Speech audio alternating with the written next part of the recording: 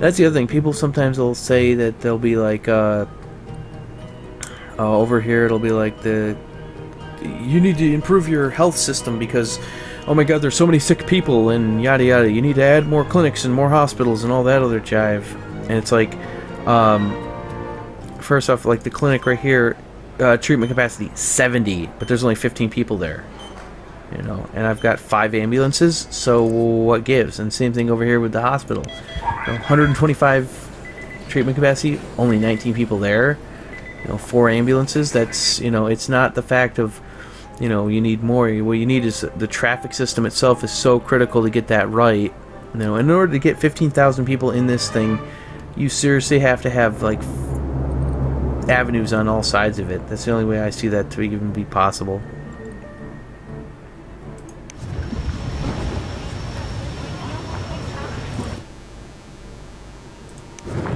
And I mean, like, the way it was originally stated to me when I first started this, I thought the crude oil would, you know, like, everyone says that lasts longer than coal and all that, but coal in another town I'm about to show you, it really doesn't, you know, it lasts a good amount of time.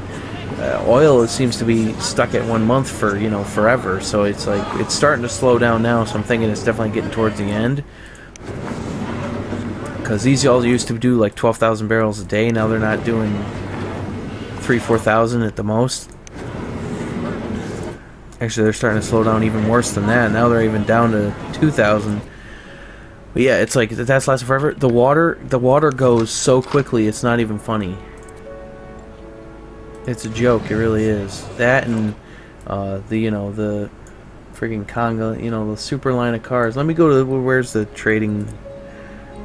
Here, look, this is what I'm talking about. Why the city's having such a hard time succeeding is that these are all services that are trying to get into the city just to, you know, have it work. This is how the glass box engine works, and it can't get in. So the biggest problem, you know, it's not so much problem, it's part of the strategy. You have to have a working transit system, which is why I've got the rail depot down here working with that. But definitely interesting. So we're going to head on off to my third. This one I did just literally to try to get more people to come into the area just to get jobs over here. Now they say it needs crude oil. That's impossible. Whatever. It doesn't really matter. But this town over here is the one I literally, in order to get, I said this on my review in VGP 145, I think is the episode that I did the review for this game, but I said that I needed to do another town just literally to get a trade depot with a metals HQ on it, just to get, you know, the alloy import on the rail depot over here. Well, this is this town.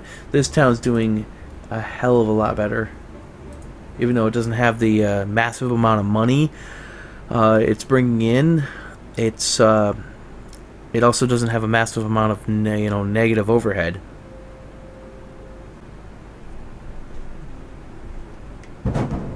And so yeah, this one, like I see, first off, it helps to have a cut through. You know, it like the original town there, Frontier Fields, has it going all the way around here. The big thing with I think all the other cities in this region are this way as well, where it's just like, this is what I'm talking about, with just one little inlet right there, and then one little inlet, and that's what really chokes you up, with that single inlet's what really kills you. This one, as you can see, has a cuts right through the center of the town, which that you can tie off that, and it really helps it out. And that's the trade HQ. That's the metals add-on, and that's metals HQ itself. Got ore, and coal. You know, this one I've got laid out in a much better fashion. I've got a avenue going all the way, like I said, this goes all the way across. Then I did an avenue all the way up, all the way across, and all the way down. And that allows, that helps with traffic. Furthermore, because I have a streetcar depot that just... It helps. And average wait today is 0 minutes. I mean, it's unbelievable.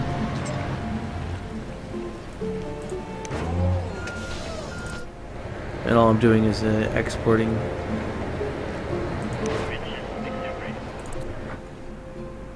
Export, export, export, export everything.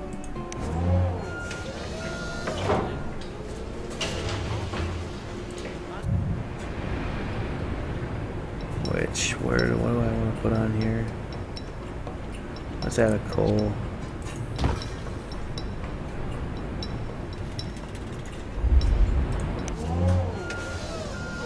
Yeah, this entire region, I'm going to dump this entire region and start over again, just because it's, you know, I mean, just literally for everything that I've learned, it goes a long way.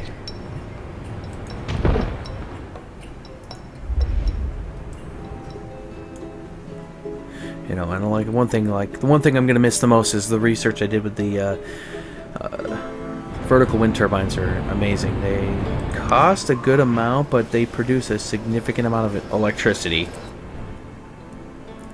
It's like, what is the? Do they produce? There is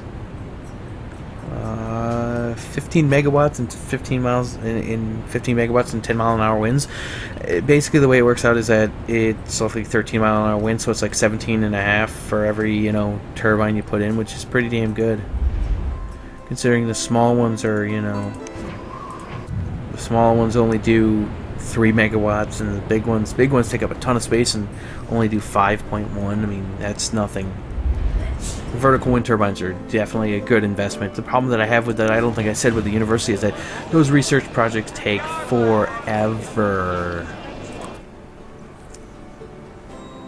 You know, and like this one hasn't happened yet, but eventually you can start to see it kind of start to fill in, because you can see this big area right here, this light blue outline around the sewage plant.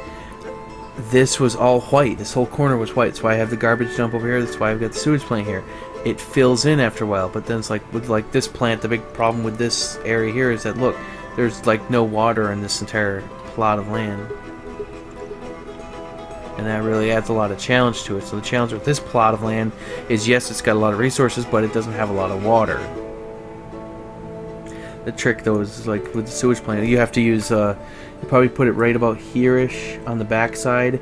What I was told is just use filtration pumps, and you won't ever have to worry about whether or not the water will be clean or not. So yeah, works out pretty good. You know. And another thing, like this, where's this jackass? This guy's so irritating. Where is he? There he is.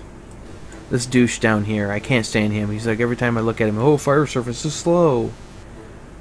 You know, or what he'll say in this city, he never says that. What he says is fire service, you know, the hazmat fires are burning down the city, and oh my god, and this building right here, for the love of God, keeps burning down. I don't understand it. Look, that's it. This building has been burnt down so many times and rebuilt, it's comical almost.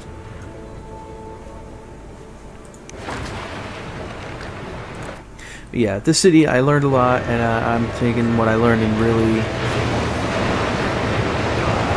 ramping it into the thing. The big thing is you gotta grow. You grow too quickly, and that's what really screws a lot of people up. But granted, this city doesn't have nearly as much residents as the other two, but it's I'd have a lot more confidence in this one in the long run. I'm not gonna claim that the traffic layout in this city is anything close to, you know, amazing. It's probably not. There's probably problems here and there, like spacing on the roads is probably not optimal. But you know, it's part of learning the game. You gotta trial by error. But yeah. So anyway, that's the cities I got thus far. So good stuff.